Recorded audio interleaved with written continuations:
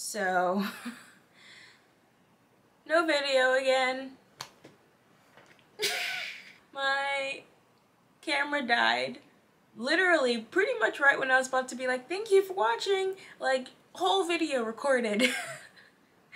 And my camera died and I was like, okay, well that happens, that's annoying.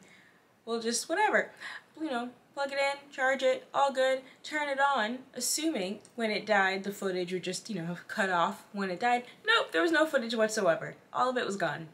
I don't even know how that works. But yeah, so absolutely no recorded footage for the season 2 finale. And you guys are all so incredibly nice about my birthday related delay. So I am hoping you're going to be equally nice about my camera related delay, because that's, I mean, I guess you could be mean about it too, but please don't. I'm already really upset. But even though I don't have a reaction to give you, I at least wanted to give my review of the episode. Hope that tides you over. I'm so sorry. I don't know.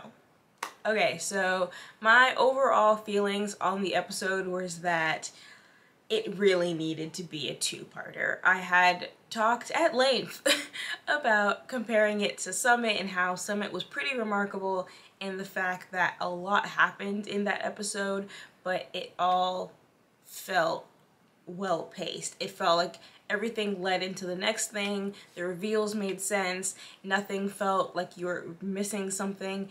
And then with this one, it was like they had 3 plot lines they wanted to wrap up. Not just the Justice League on Rimbor, not just Black Widow's plan to destroy the planet. Also, they threw in a whole bunch of interpersonal plot lines, because this, which also they did in the season 1 finale as well. Like, it was New Year's Eve, they kissed, half the, you know, the team all started kissing each other, and it was like, sure, I guess, because they're standing next to each other. And then here, it was like, after Wally's death, which, heyo, Wally dies. Well, Wally dies, but it is a children's superhero show, so I'm giving it like 6 to 8 episodes to figure out if he's actually dead. Because as of right now, he like blew up in a thing of wave of kinetic energy or something, and in superhero speak that means he's like trapped in the quantum realm, or they're gonna go back in time, or something's gonna happen, or he's in an alternate dimension. I don't know, but until a significant passage of time, possibly into season 4, I don't actually take him as dead. However, he was tragically lost for the time being. And yeah, like the return of the League, a major character dying, the one who wanted to retire, which, oh my gosh. In my video, I kept joking that I had not seen anyone want to retire as badly as Wally since the 80s, and like every buddy cop film where the like 50-year-old is like, ah, this is my last case, then I'm retiring. And then of course their last case is gonna be something crazy and they're not gonna retire or they're gonna get killed. And then yeah, Wally wanted to retire and then he got killed. Never retire. That's what American capitalism wants to teach you. Something awful will happen. But yeah, there was just a lot going on plot-wise, and it felt like none of them really got the time to hit emotionally for me, because then we were just on to the next thing. The animation in this episode was alarming. I know it feels like they maybe didn't budget it correctly, like they were like, oh crap, we forgot we had one more finale episode, because a lot of people were looking real sketch-like. It was like very much the difference between like serious cinema and like regular cinema. I was like, who approved this? I mean, I guess needs must, budget must, but it was very distracting for me, actually. They get out of Rimbor because Connor and McGann think of a better legal strategy than their lawyer, who did absolutely nothing. Like, where did Icon get his license? Because they taught him literally nothing. Even the actual tribunal was like, do you have anything to offer? They were like, please, hard cash, we take Venmo. And he was just like, I hope justice will prevail. Sir.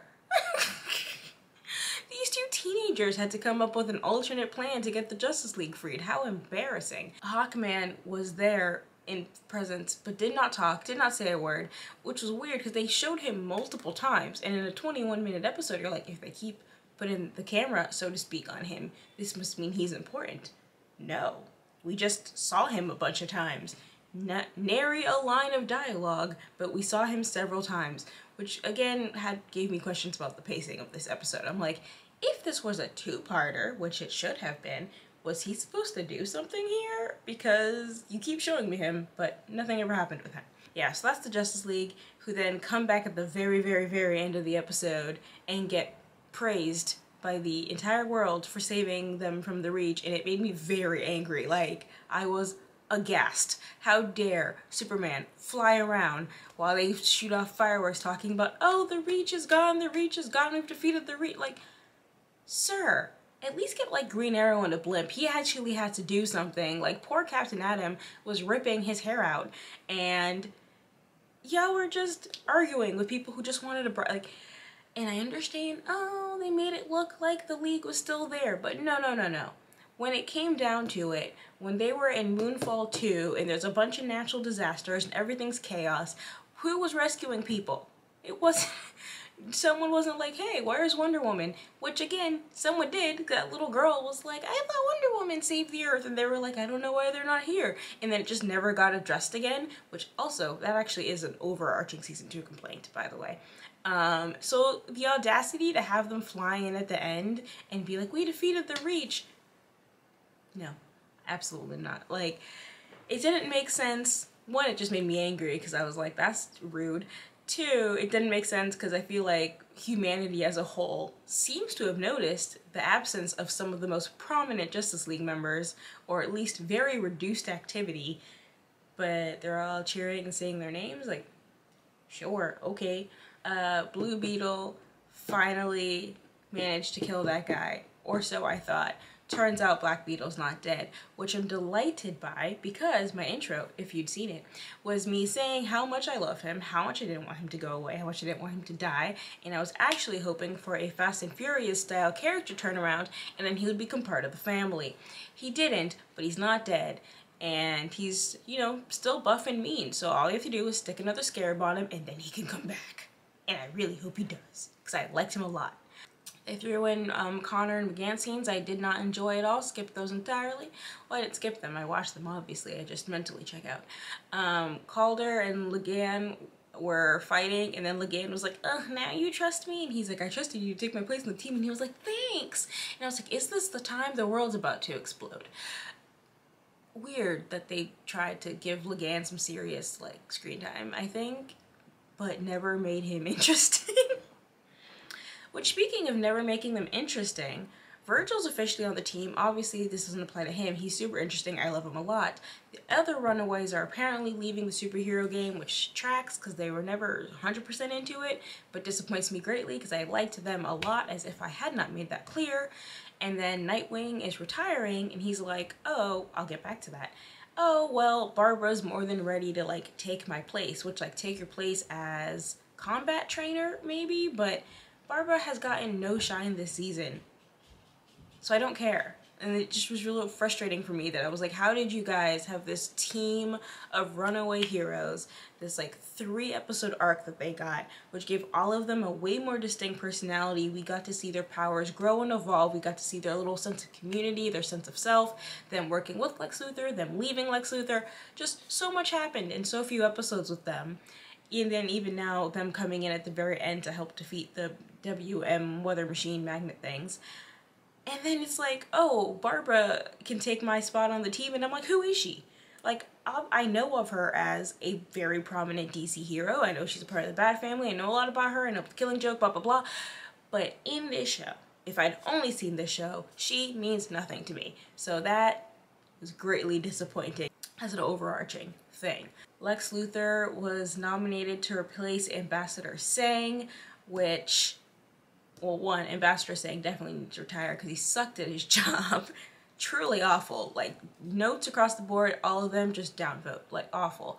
But due to his relationship with the Reach, he, you know, was called, you know, to be fired. He resigned, all of that. But then they're like, yeah, let's replace it with Lex Luthor because he helped save the day from the weather machine magnet things.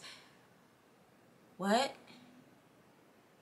he also prominently worked with the Reach. It doesn't matter if he changed his mind, and he flat out admits that the light brought the Reach to Earth in front of Ambassador Zhang, and like, one, doesn't seem bothered by admitting that to the public, or I mean the public here being the ambassador, but you think the head of the UN would be like, y'all, I just heard something crazy. Lex Luthor just flat out said he brought the Reach here.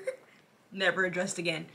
But the public knows he works with the Reach. Even if he turned around to help the world not blow up, which is a very low bar, that's just cleaning up a mess he made. Why would you give him a promotion for that, let alone ambassador to the UN? That's crazy. But that is how Lex historically works. He fails upward if he does fail at all, but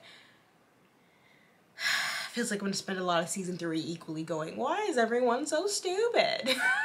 As a whole, as a general assembly, why are they not thinking a little bit more critically? It's very frustrating, especially because like G. Gordon weirdly was kind of right about a lot of stuff, and then at the end he even was the one who was like, hey, why are you guys selling the Reach juice, da da da da, and then at the very end of the episode he's like, wow, Lex Luthor is going to be promoted to ambassador. Obviously, he's the only one qualified. He saved us. Man, I was just like, does everyone here have the memory of a goldfish on this one? I don't get it. While the Justice League are on Rimbor, they get a video call, FaceTime from Vandal Savage saying, like, as a spokesperson for the Earth, anyone who tries to invade us or any kind of incursion, you know, will face their doom via the war planet I stole. And, okay, maybe that was like their long-term plan. By creating an invasion, they put Earth on the intergalactic stage, but at the same time now have probable cause to be like, oh, we were attacked, now we can like war in Iraq this and just go after completely unrelated people, be like, do you remember how they tried to invade Earth? And like, that seems to be the plan. It does feel like if getting the world was a major aspect of their plan, there was like 18 steps and a lot of conveniences to get there, because they'd have to know about the world, know who currently has it, know that he's enemies with the Reach, invite the Reach, get the Reach to, you know, claim Earth, have that go out, publicize that, and hope that that would be enough to bring Mongol and the world to Earth. But what if Mongol was like, oh, I'll get you later? How would the plan have worked if he just decided to wait? Like, I mean, I guess they assumed that the head of this giant planet alien thing was not a very patient fellow, but you don't know. Like, there's a lot of assumptions built into that plan that I think we're supposed to just chalk up to the fact that they're all very smart, but weirdly, for a show that over-explains things sometimes to my chagrin, these are the things where I'm like, no, talk me through this, because I have questions. I don't know how we got from A to Z here. There seems like there was a lot of pit stops.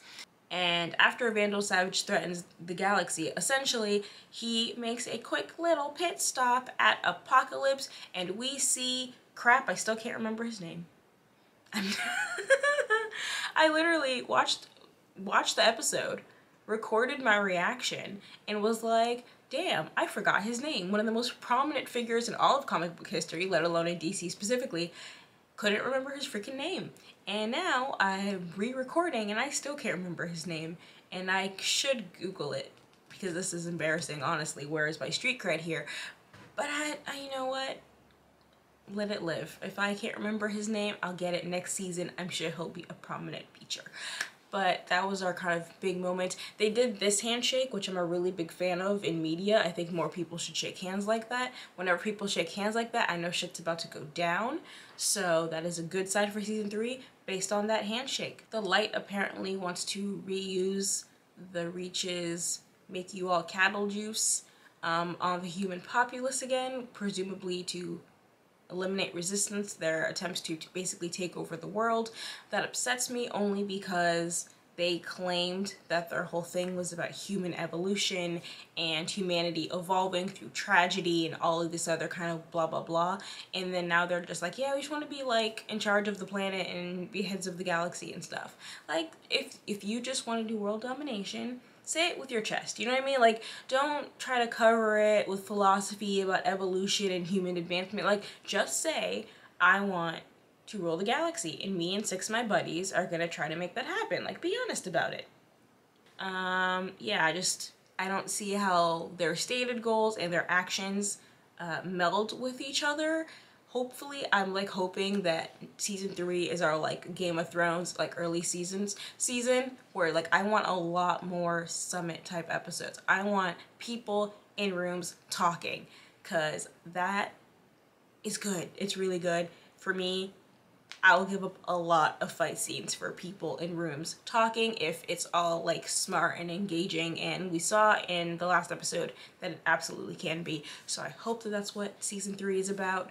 The Young Justice team, is now officially working out of the Watchtower with the League, because they've been doing their damn jobs all season, and it's like, congratulations, but like, yeah. We've been doing your jobs. Also, half of us could be in the League if we wanted to be, which they never addressed, I think, in this whole season. Why some of them chose not to be in the League, why Zatanna and Rocket did, what was the difference. Obviously, the public part of the job changes if you join the League officially, but I mean, even if they just want to say, like, I personally am not comfortable being in the public eye, I like being, you know, below the radar, that just a little one-liner I think would have been nice, just to give a lot of these characters just that little bit of extra depth. But we did not get that, sad face. There was so much in this episode. And again, Wally died. A major character died, and I'm just sitting here going, and then this happened, and then this happened. Like, that should be the thing that you're like, oh my god, we lost one of the OGs. This is tragic. And I just didn't even get to feel that for so long, because there was just, oh, we're on Apocalypse now. Like, oh, we're in, like, it's too much. It should have been a two-parter. This really should have been a two-parter.